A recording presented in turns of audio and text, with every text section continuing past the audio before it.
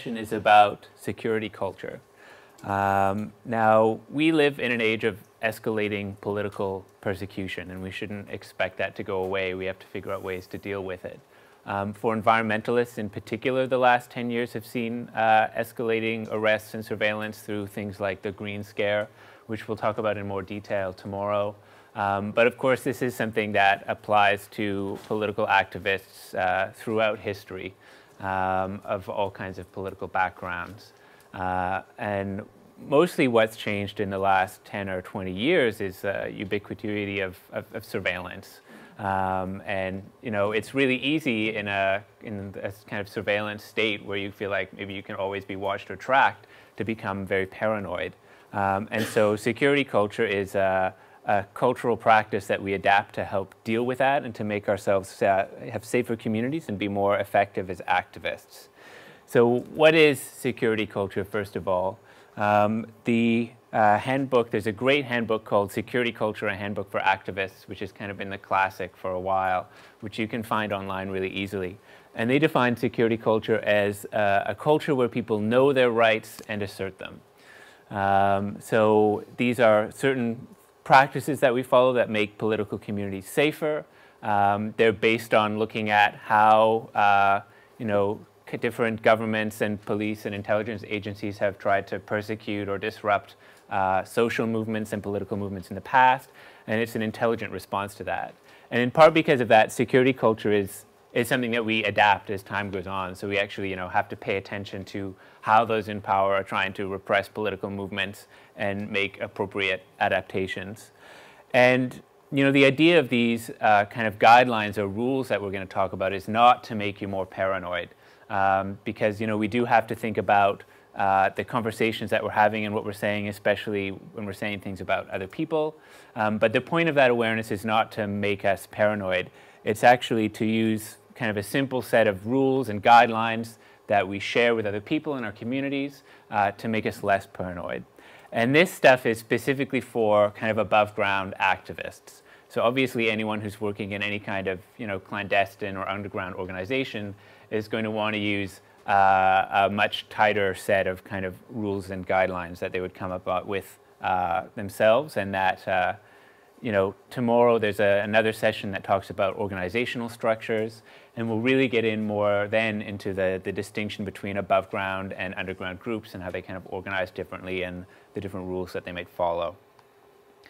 So the don'ts, and these are kind of the core of security culture, is what not to talk about. And there's certain things that we don't talk about to make it harder for those in power to arrest people or to disrupt movements. Because in the Green Scare, for example, there were people who were arrested for actually carrying out illegal acts, and then there were people who were arrested just for talking about illegal actions or for supposedly planning them. So there are 6 things that you should not talk about in security culture. So number 1 is your involvement or someone else's involvement with an underground group. You shouldn't talk about someone else's desire to get involved with such a group. That's really important. You should speak for yourself in general. You should not ask other people if they're a member of an underground group. You shouldn't talk about your or someone else's participation in illegal actions. You shouldn't talk about someone else's advocacy for those actions, and you shouldn't talk about plans for future actions. So, what this is all really based on is need to know. That if someone's going to decide that they want to carry out an act that is illegal or that might be illegal for political reasons, then whoever is not participating in that act doesn't need to know about it. And if other people know about it, then that puts them at risk as well.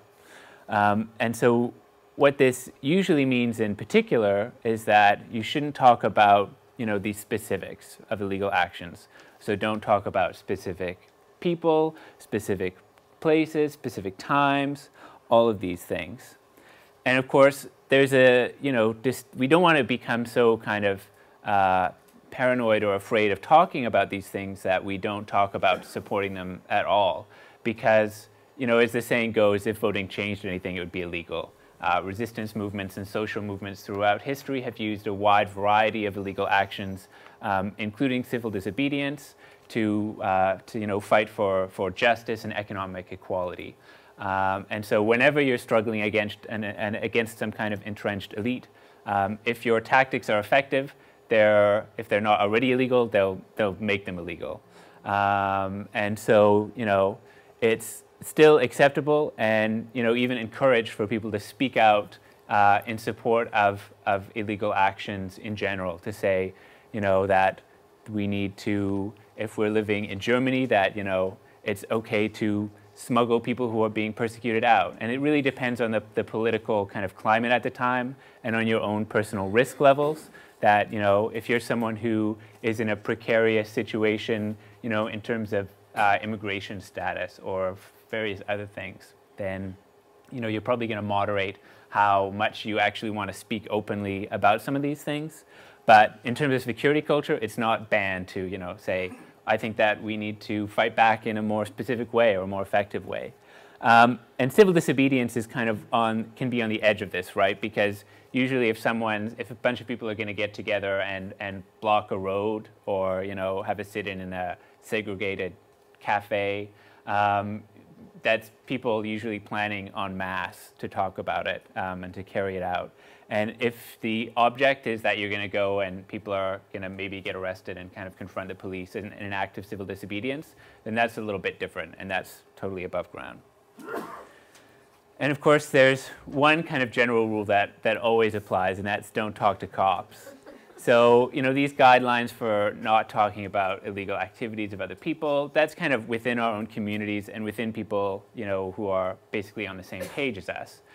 If it's the police or, an intelligence agent or someone like this who's obviously not on our side, then just don't talk to them at all.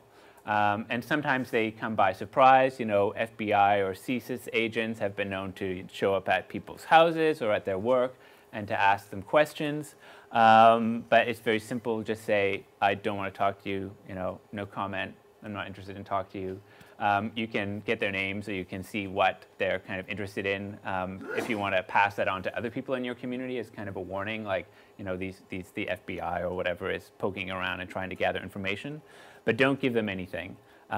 If you're arrested by the police, then the kind of general rule is that you have to give them your name, your address, and your birth date under the law, and that's mostly because you're probably not going to get released until you give them at least that.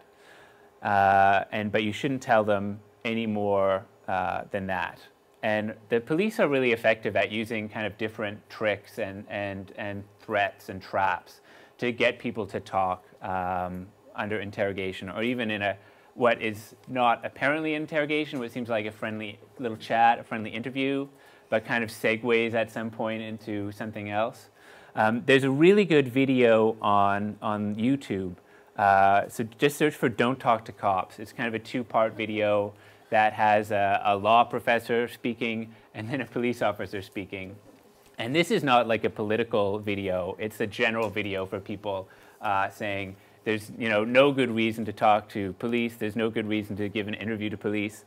And basically that they'll use lies and kind of twist words and do various other things to entrap people into giving information that can then be used against them in court or in other things. And so if you want to learn more about those kind of specific techniques, then that's a good place to start.